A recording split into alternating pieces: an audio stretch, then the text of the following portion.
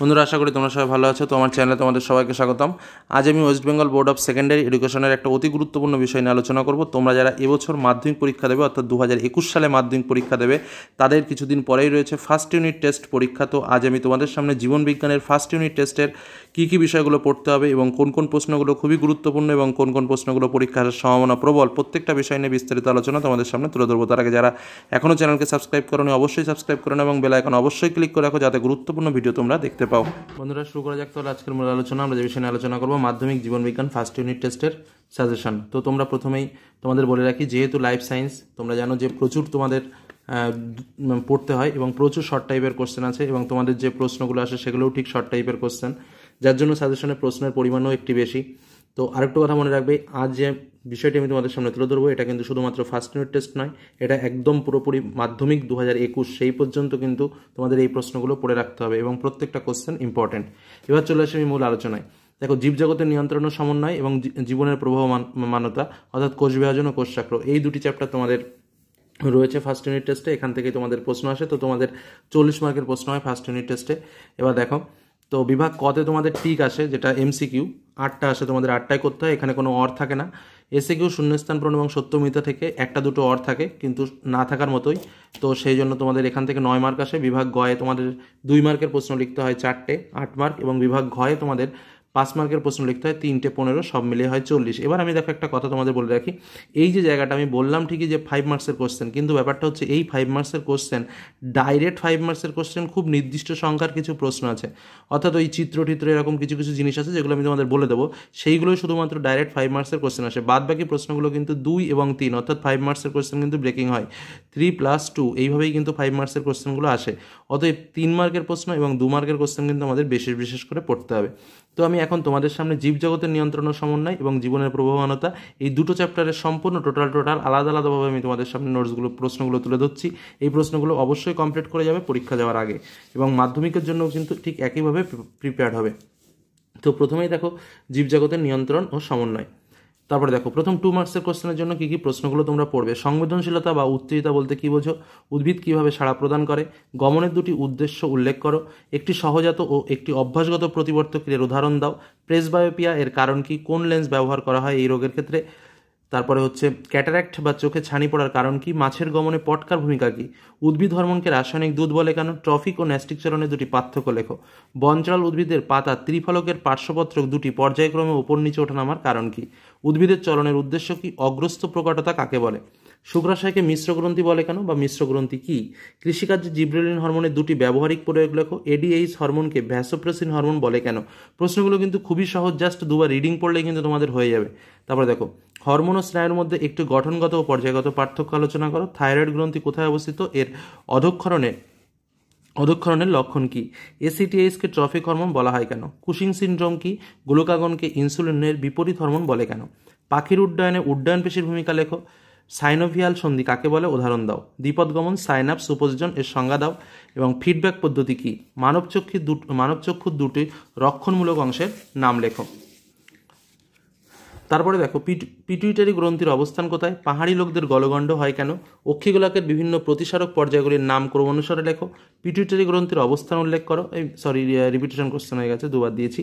তারপরে স্নায়ুতন্ত্রের গঠনমূলক ও কার্যমূলক উপাদানের নাম লেখো, মেনিনজেস ও সিএসএফ এর অবস্থান বিবৃতি করো। দেখো, 3 মার্ক কোশ্চেন এগুলো হচ্ছে 5 মার্কসের মধ্যে জয়েন্ট আকারে আসবে। 3 মার্ক কোশ্চেন আলাদা হবে না, 5 মার্কসের কোশ্চেন আসবে। আমি প্রথমেই তোমাদের বললাম 2+3 আকারে।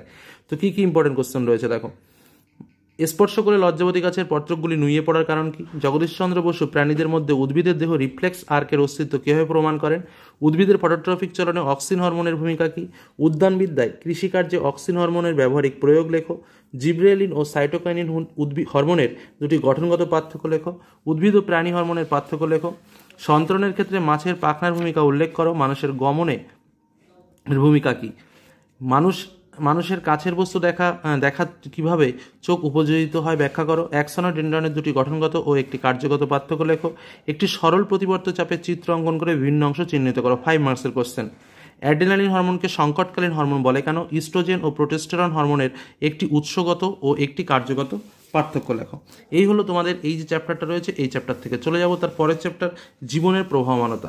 তো এবার জীবনের প্রবাহমানতা থেকে কি কি প্রশ্নগুলো তোমাদের আসতে পারে দেখে নাও। প্রথম হচ্ছে 2 মার্কস কোশ্চেন, নিউক্লিওটাইড বয়ঃসন্ধি, এপিমরফোসিস, কোষচক্র, জনুক্রম, মাইক্রোপ্রোপাগেশন, জিন, সাইটোকাইনেসিস, অ্যালিল, মাইক্রোপ্রোপাগেশনটা দুবার হয়ে গেছে, তারপর ক্রোমোজোম, হ্যাপ্লয়েড ও ডিপ্লয়েড, ক্রসিং ওভার, সেন্ট্রোমিয়ার, নিষেক ও পরাগযোগ। প্রত্যেকটা ডেফিনেশনগুলো বা সংজ্ঞাগুলো কিন্তু ভালো করে পড়ে রাখবে, কারণ সংজ্ঞা থেকেও কিন্তু প্রশ্ন আসে এবং এটা এমসিকিউতেও কিন্তু আসতে পারে, এমসিকিউ বা এসিকিউতে। এবার দেখো 2 মার্কের আর কি প্রশ্ন। 44A + XY ক্রোমোজোম বিশিষ্ট মানুষ পুরুষ হওয়ার কারণ কি? উদ্ভিদ কোষে মাইটোটিক কোষ বিভাজনের বেম কীভাবে গঠিত হয়? কোষ বিভাজনের সেন্ট্রোমিয়ারের কাজ কি? কোষচক্রের নিয়ন্ত্রণ বিন্দু বা চেক পয়েন্ট কি? উদ্ভিদের টোটিপোটেন্সি ধর্ম বলতে কী বোঝো? সপুষ্পক উদ্ভিদের নিষেকের পরে ভ্রূণ ও ডিম্বাশয়ের প্রাচীর কিসে পরিণত হয়? যৌন ও অযৌন জারণের দুটি পার্থক্য লেখো। ক্রোমাটিন জালিকা ও ক্রোমোজোমের সম্পর্ক লেখো।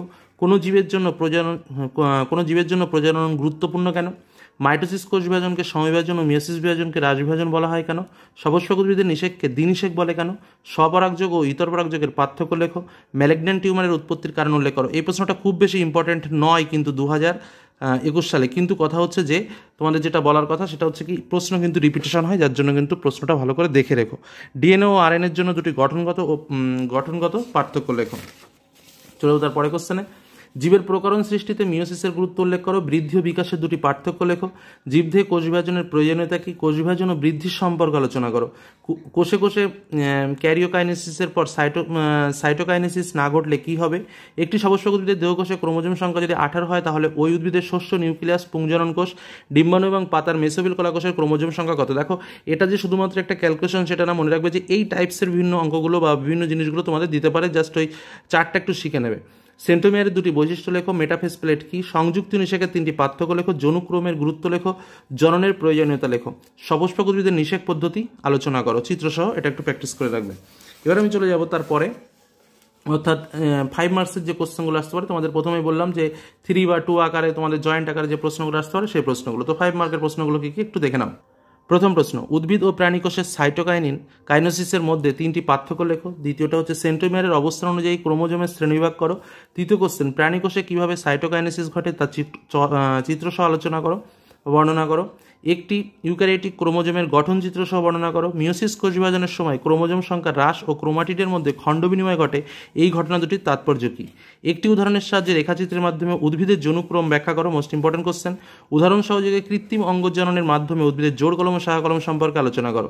স্বপরাগযোগ এবং ইতর পরাগযোগের সুবিধা অসুবিধাগুলি লেখো। বৃদ্ধির দশাগুলোকে কি বর্ণনা করো এবং মাইটোসিস ও মায়োসিসের মধ্যে মায়োসিস কোষ বিভাজনের মধ্যে প্রধান 3টি পার্থক্য লেখো। এই হলো তোমাদের দুটো চ্যাপ্টারের মধ্যে যে প্রশ্নগুলো দিয়েছি। অনেকেই ভাবছো যে এত প্রশ্ন কেন? তো কথা হচ্ছে যে রেজাল্ট করতে গেলে, ভালো নম্বর পেতে গেলে তোমাকে একটা কোশ্চেন করতেই হবে। সায়েন্স গ্রুপ, এখান থেকে শর্ট টাইপের কোশ্চেন অনেক আসে, প্রচুর 2 মার্কসের কোশ্চেন রয়েছে, তার মধ্যে সিলেকশন করে আমি তোমাদের এই কোশ্চেনগুলো দিলাম। তো একটা কিন্তু তোমাকে পড়তে হবে, এর থেকে কম পড়লে তোমার নিজের বিপদ নিজেকেই ডেকে আনতে হবে। এটুকু হলো মূল কথা।